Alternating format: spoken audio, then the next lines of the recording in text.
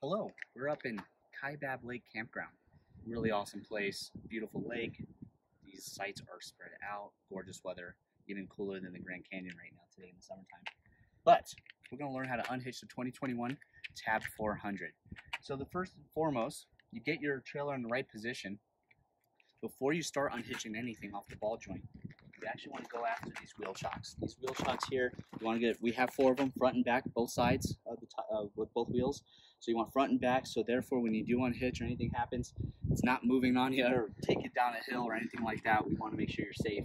So of course, get those wheel chocks down and ready to go. Follow me over here. So over here at the ball joint and tongue jack.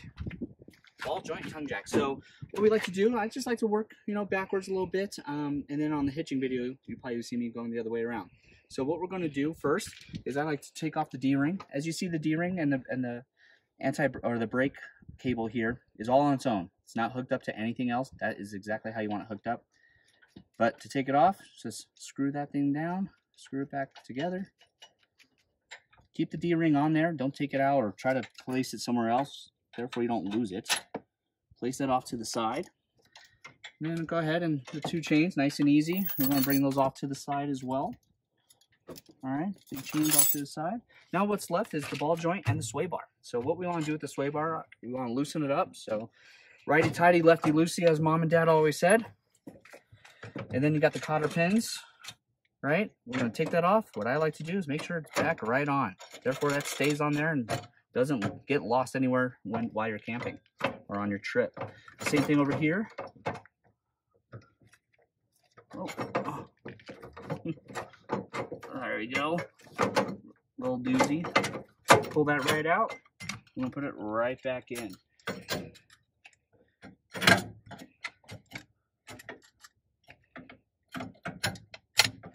Therefore, everything's all ready to go. I like to just go ahead and if you're going to stay in your campsite, go ahead and just place it underneath the trailer here. If you are going to travel or if you're going to leave the campsite, please put that inside the camper or inside the storage unit. Therefore, it's kind of put away. It doesn't walk off on you.